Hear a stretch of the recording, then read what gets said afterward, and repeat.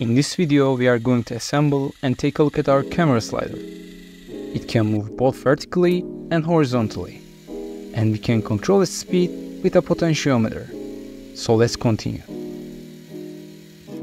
These are all the parts we need. You can find the part list, STL files, and step files in the video description. So let's get started. Let's assemble the phone holder first. For the phone holder, I'm using this parts designed by this guy. You can also find the links for these in the video description. Assembling it is super easy. You just need 4 bolts, 5 nuts, and that's it.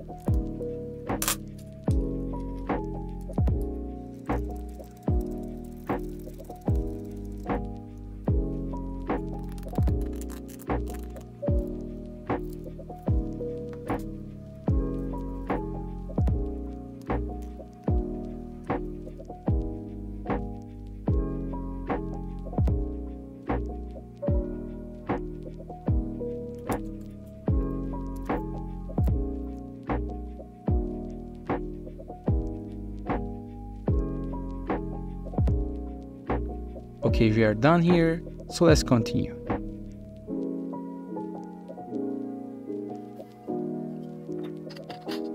I am going to use 3D printed bushings, because they provide much smoother movement.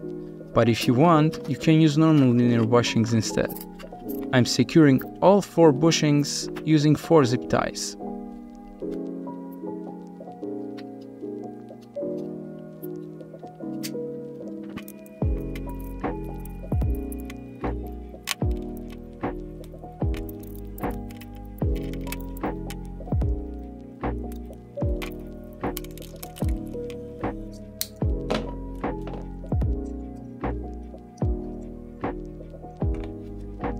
If you want to make them more rigid, you can add some super glue between bushings and the slider body. Okay, we are done with the bushings, so let's attach the phone holder to the slider body with these 2 bolts.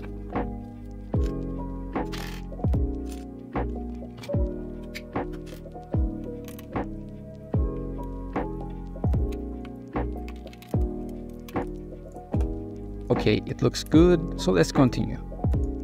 So now, let's assemble the electronics.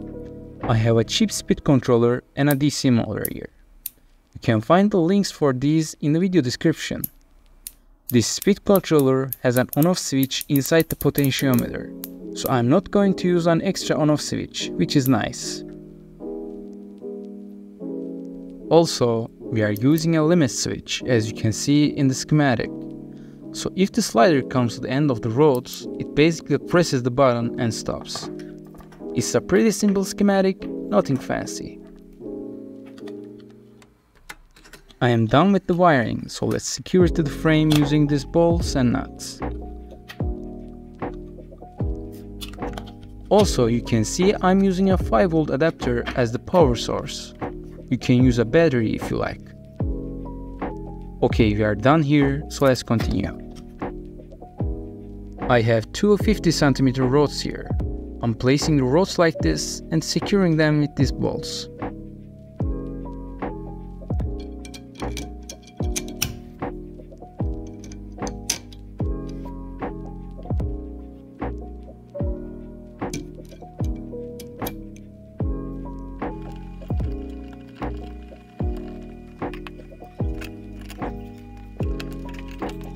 Okay, we are done here. Now let's attach the end stop to the frame.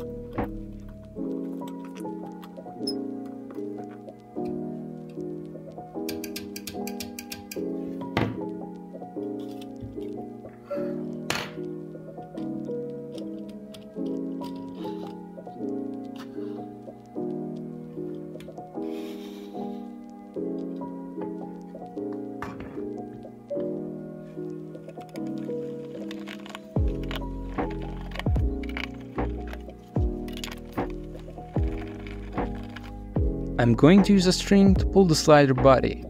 If you want, you can use something else. I tried using a thin cable, but it didn't turn out as I expected, so I'm using a string.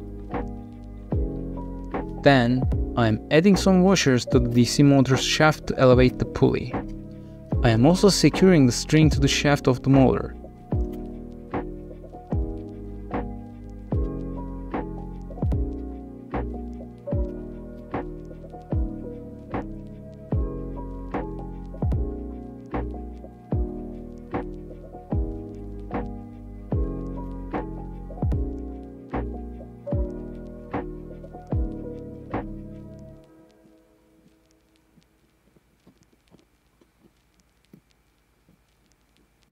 I don't recommend using this bolt here, it increases friction. Just tie the rope around the pulley.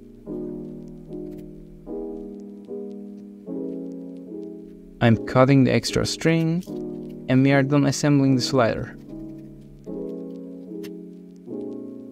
As you can see, it's perfect. Let's film some footage to test this beauty. And check out this perfect footage. It looks so professional with such a small budget.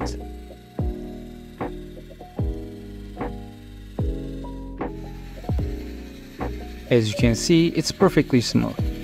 The only downside is the motor sound, but we can always add some music and sound effects.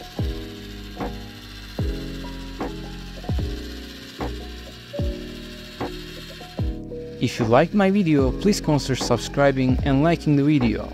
It's free and doesn't cost you anything, but it helps me a lot. Thanks for watching and see you later in other projects.